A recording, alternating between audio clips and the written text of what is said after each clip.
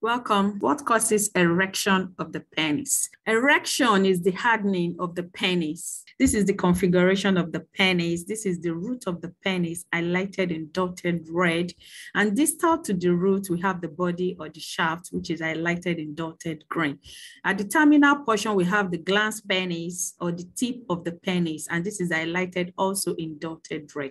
If you take a T-section of the body of the penis, this is the kind of presentation that you see. We see longitudinal muscles that are arranged in this configuration. So you have two types of muscular bands. We have the corpus cavernosum. These are the corpora cavernosa. You have one on the right and one on the left. And inferior to the cavernosa, you have the corpus spongiosum.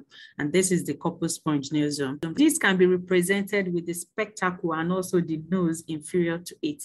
And these muscular bands are made up of erectile tissue, which are spongy in nature, which means that within them we have spaces. And these spaces are called sinusoids. And these are the sinusoids, which are spaces that are created within the erectile tissue that forms the structural component of the penis. These spaces are so created to allow the inflow of blood during the process of erection.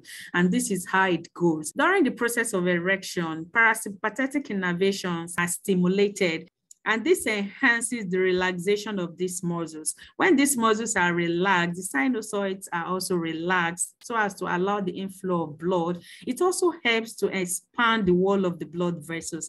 These are the blood vessels highlighted in red, and these are seen within the erectile tissue.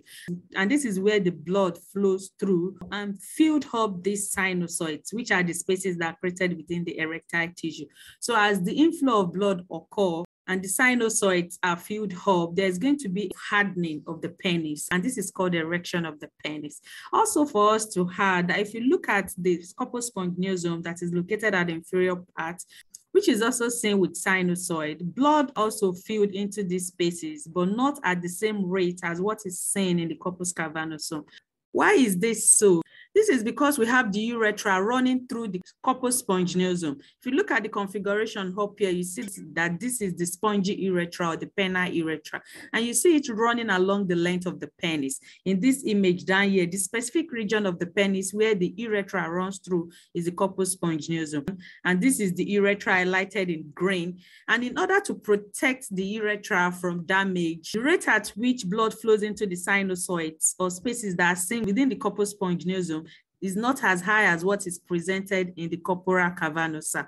This is to protect the urethra from damage.